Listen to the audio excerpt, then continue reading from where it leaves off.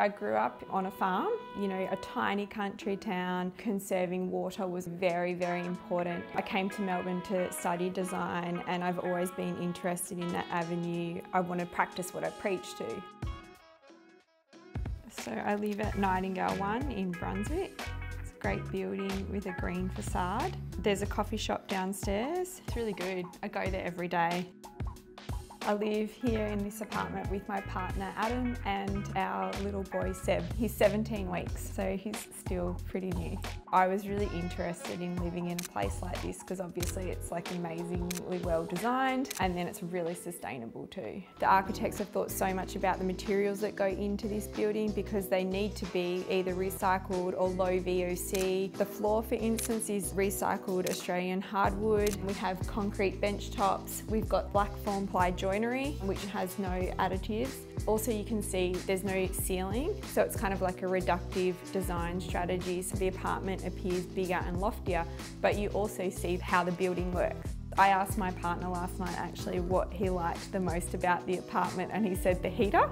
So we've got hydronic heating and they're old cast iron heaters which have been recycled from an old factory building in Collingwood in Melbourne. Question that I get asked when I say that I live in the Nightingale is about the shared laundry. People can't really wrap their head around it, but it's actually quite amazing and it is really something that creates a community. You run into your neighbours and have little chats and fight over the washing lines.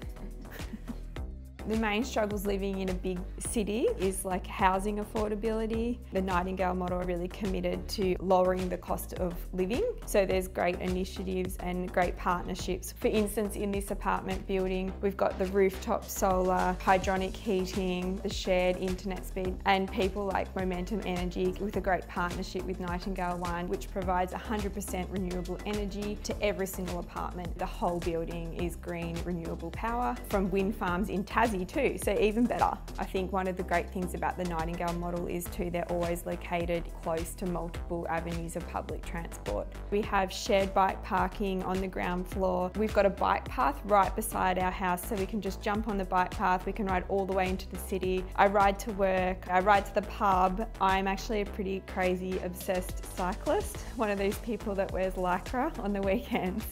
I really hope my son likes bike riding. So we've got these really big double glazed doors. It's almost like the whole facade opens up and it's like an extension of your lounge room. During the summertime, it's like lovely and green with all these vines growing up all the walls and across the roof. During the winter though, all of the leaves fall off the outside vines and so then the facade's kind of stripped bare and it lets the afternoon light in to kind of warm up the house as well. So I really like the fact that there's 3 of us living in a 50 square metre apartment, which I know happens all over the world, but it's not that common in Australia. It's quite a small compact building in terms of like a multi-residential project, but there's a big like rooftop garden. So we've got all this green space up on the roof. So there's lots of nice like planting and seats. You can lay on the grass over here. There's also communal induction barbecue and then a big table here where you can come and meet people and, you know, dinners or birthday parties or whatnot. And there's also a couple of little sand pits here for the kids to play in. And of course it has like incredible views across Brunswick and Melbourne and then out to the Dandenongs. Also out this way. I don't even know what those mountains are there. I think architecture needs to look at nature and what's happening in the world because of things like climate change now. We're facing a huge emergency where we're having record temperatures, bushfires, and we're having once in 100-year floods like every single year. We really have a big responsibility to design better quality buildings that are coping with these things. And people like Momentum Energy can really help with that in providing us with 100% green power.